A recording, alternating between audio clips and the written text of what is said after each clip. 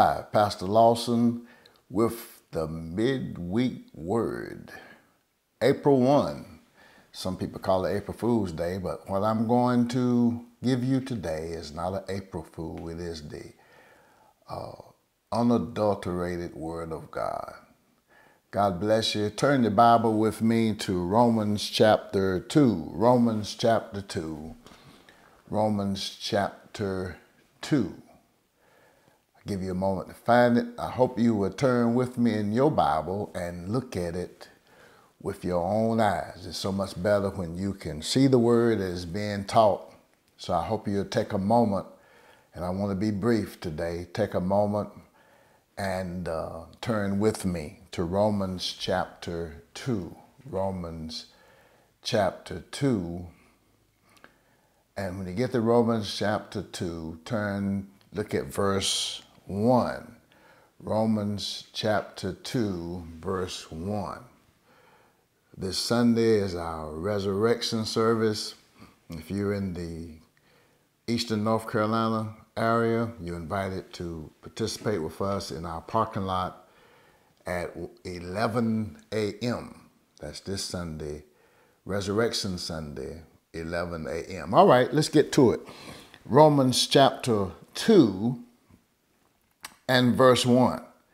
Romans chapter 2, verse 1. It reads like this. Therefore thou art inexcusable, O man, whosoever thou art that judgest, for wherein thou judgest another, thou condemnest thyself, for thou that judgest doest the same things. But we are sure that the judgment of God is according to truth against them which commit such things. And thinkest thou this, O man, that judgest them which do such things, and doest the same, that thou shalt escape the judgment of God? Or despisest thou the riches of his goodness, and forbearance and long suffering, not knowing that the goodness of God leadeth thee to repentance? If I had entitled this message, I would talk about God's motivation. God's motivation. Now, I don't want to take this scripture out of context, because at the very beginning, Paul talks about something. He talks about judging others. And he says, in essence, in verse 1, and I invite you to read this in some other translations, that we shouldn't judge other people.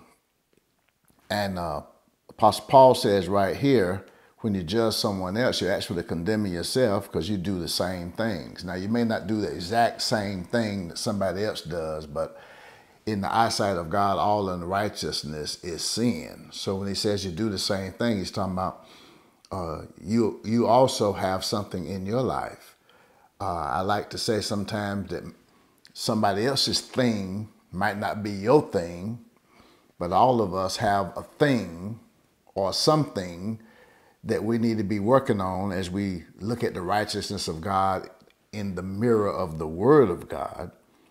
And what we need to know about judging in a simplest fact is you shouldn't do it.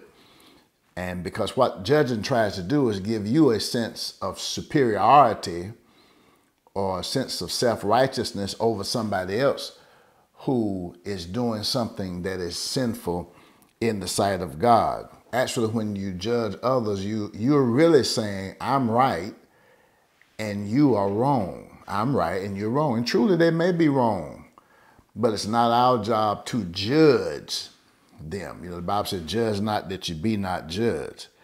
So judging others puts us in a superior state, because someone else's thing may not be our thing, but all of us have a thing that we need to really be working on and working to change.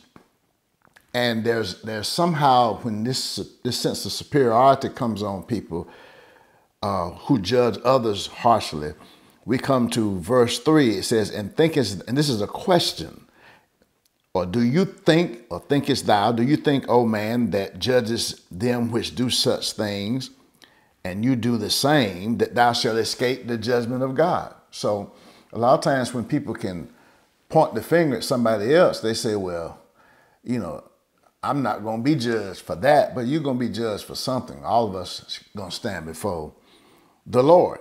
So we need to understand that we shouldn't judge. I want to say that because I want to put the scripture in context. We're in a day now when so many people, especially preachers, take scriptures totally out of context and don't explain the surrounding text. So I want to just say that. But what I really want to talk about is the latter part of verse 4. The latter part of verse 4 gives us God's motivation. God's motivation. Now, God is good, and he is good to all. He is good to saint and sinner as well. He has some special things for his children, but he's good to the sinner because he doesn't just wipe sinners out, but he shows mercy and he shows kindness, even to sinners, and he has a motivation. He's merciful and kind to us because he has a motivation. In other words, there's a reason why he does it. He says right here that in the latter part of verse 4, that the goodness of God leads thee to repentance. The goodness of God. So God's goodness has a motivation. The motivation, the reason God is good to all is because he wants us to come to the place of repentance. Now, let me ask you a question, and this is designed to provoke thought, which will later provoke action. The question is, and don't answer it quickly, just take a Salah moment and think about it. And that is God good to you? Is God good to you? Is God good to you? Take a minute and think, what has God done good for you lately? Is God good to you? What has God done lately that demonstrates his goodness towards you? And, you know, a lot of people say, oh yeah, God's good and God is good to me. Yeah, God's good. Well, just take a minute and pause. What did he do good for you yesterday? You know, what did he do good for you today? You know, what's a major aspect of God's goodness that has been displayed in your life recently? All right. Now, here's what we want you to see from this word. I ask you that to think. Now, in return for God's goodness, what have you done or what have you rendered to God? You know, people say, well, yeah, God's good to me. God did this for me. And God did that for me. And God healed my body. And God paid my bills. All right. In return, what have you rendered back to God? What have you done to show you really appreciate God's goodness? All right, well, some people say, well, Pastor Lawson, what can I do? God is God. He has everything. What can I do? Well, you know, the main thing God wants from us is obedience. He wants to be obedient children. He doesn't want us to be fashioned after the world like we were, as the Bible says, in our former ignorance before we were enlightened through Holy Spirit and through the Word. He wants us to obey him. So God wants you to, in turn, obey him. And Jesus said, if you love me, keep my commandments. Why do you call me Lord? You don't do what I say. So that's what God wants us to render back to him as obedience. So therefore, when God is good to us, and he's good to us even though we're not always good, we're not always obedient, he has a motivation, and the motivation is in this scripture. God's goodness is designed to lead men and women, boys and girls, to repentance. All right, if God's good to you, what can you do back? Then I can understand that repentance before God is a lifestyle. It's not something I just do at a revival I did 10 years ago when I said I was saved, but no, it's a lifestyle. My response to God's goodness is to comply with his motivation, because the goodness of God is designed to lead us to the place of repentance. Repentance is the place where we change our mind, and then we turn to God in seeking righteousness and holiness and obedience to God. That's repentance. It's a change of mind which leads to a change of action. So God's goodness is designed. Listen to what I'm going to say. You just talked about how God has been good to you. Well, what have you done back? Listen to what I'm going to tell you. God's goodness is designed to lead men to repentance and not to sin. it's designed to lead you to repentance and not to sin. So then when God is good to us and he just blows our mind, does things that we know we don't deserve, we know we're living better than we living, that should bring about a sense of awe and respect in us to say, well, I want to do something back to God. I want to render something back to God. I want to render him a lifestyle that he desires from me. I want to render back to him holiness and righteousness. He's given me Holy Spirit to help me live a better life. So I want to repent and I want to make it a lifestyle. Now this is what you got to get. God is not necessarily close to perfect people because they're not perfect people, but truly God looks at the heart, and God looks in favor toward people who have repentant hearts. Their heart is always in a place where I'm ready to render my heart and not my outer garments or not my outside. God looks at the heart. I'm willing to have a change of heart. Now this change of heart, this repentant spirit, is what causes saints to grow. Now there are a lot of people in the church who aren't growing. And the reason they don't grow is because they don't respond to God with repentance. See, when you repent, when there is something that you've been doing and then God just lavishes his goodness on you, and see, God isn't crazy. He isn't crazy. He isn't being good to you just so you can just take advantage of him and say, well, I got this, God did this, and I'm going to do what I want to do anyhow. I'm going to do what I want to do anyhow, and can't nobody tell me nothing. The preacher can't tell me nothing. Nobody can't tell me nothing. And then we get to the point where we don't understand God has a motivation. He's good to you because he's trying to lead you to repentance, to a change of mind. The change of mind is, God is good. If God is this good on this level, wonder how it'd be if I really start trying to live a life that is pleasing to him. Wonder what would happen if I start dealing with some things that I'm dealing with. And you can't go around comparing yourself with other people. I did a business transaction today, and a man was at the place where I was, and he was doing a business transaction, and he made a statement. He said, this lady did this for me, and I bought something from her and found out she really didn't own it. And now I got to go back and try to get my money back. And then he said, and she was a church lady too. Now what he was trying to say was, my goodness, she who is a church lady did this, and then he judged her for that. But all the time he was sitting there cussing and doing everything else ungodly. And that in his mind made him look good in this transaction because here he is not even claiming anything. Here's a church lady who has done him wrong. But that still doesn't change his aspect. That's why the Bible says you shouldn't judge. So therefore, what God wants us to do is understand that the truth and the fact that God will forgive sin. He will forgive sin. That should motivate us to seek forgiveness so we can then please God. It should motivate us to seek forgiveness, not just say, well, this is the way I am and I do this and other people do this. Forget about other people. It's you and God. It's you and God. So we think sometimes that if we just go out and sin, we think God just going to overlook it and then he's just going to forgive sin. And the Bible says that's what you call despising God's goodness. It's right in the text. That's what you call despising God's goodness. You're taking, excuse me, you're taking the goodness of God when you do that, and you're actually making a sham out of it. You're making a mockery out of it. You're making it a thing of indulgence. It's like you take the grace of God and see here's what the grace of God says. The grace of God says repent. The grace of God does not say repeat. I'm going to say that again. The grace of God says repent. It does not say repeat. And see, a lot of us think the grace of God means, I can just go out and do it again and do it again and do it again. And we think it means repeat, but the grace of God means repent, which is a change of mind, which leads to a change of actions and a change of attitude, which leads to a change of conduct.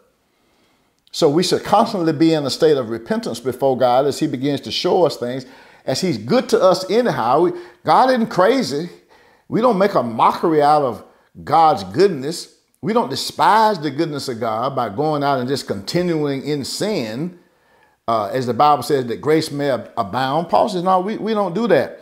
And not just thinking God just going to overlook and forgive it, even though we're wrong. You're mistaken if you have that attitude. And there are a lot of people in the church today that have that attitude. That's why the church now is so indulgent of sin. That's why sin has come right in the church.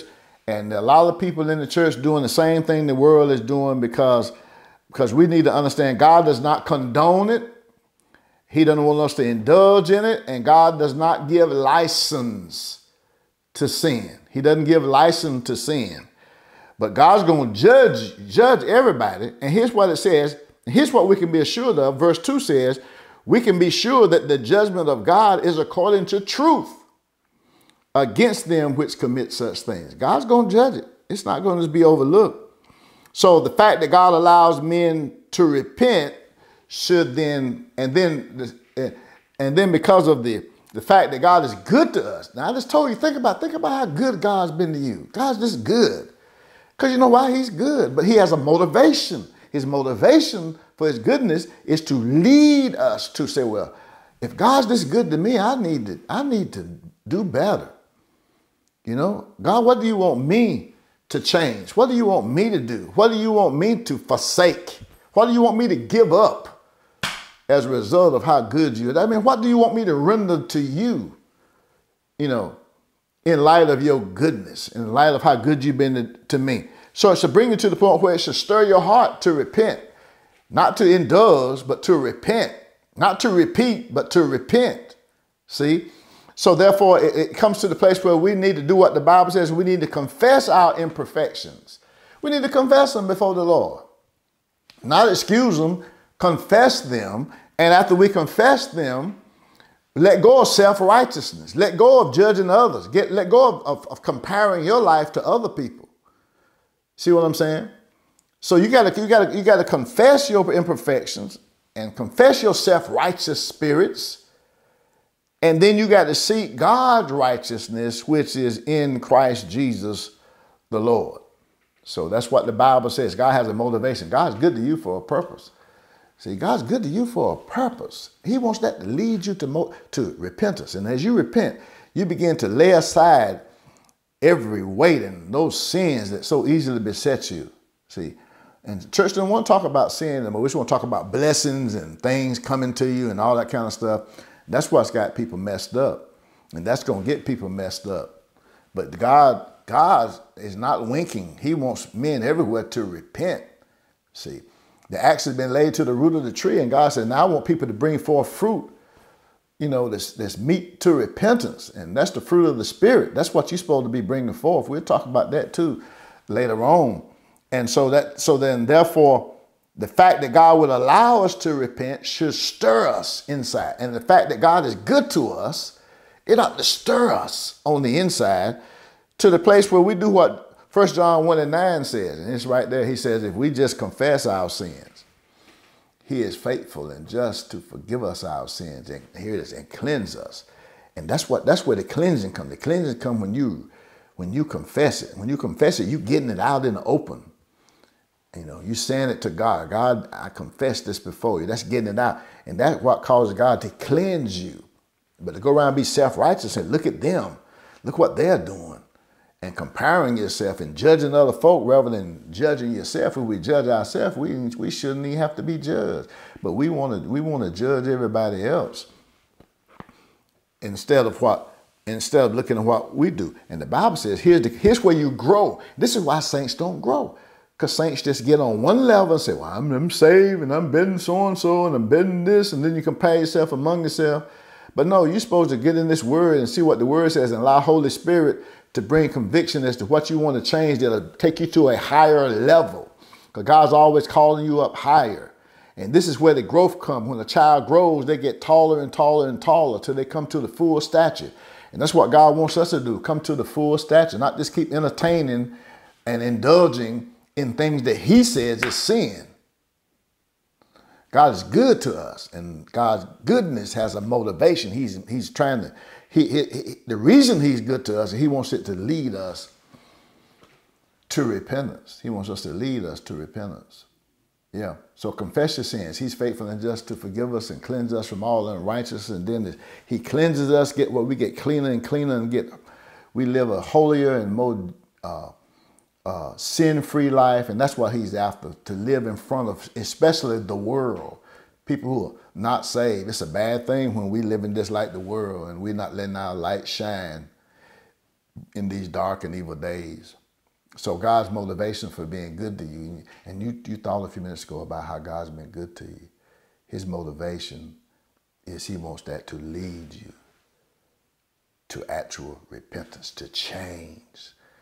And see, the will of God for everybody saved is that we would be conformed to the image of Jesus Christ, conformed to the character of Jesus Christ. So we're supposed to be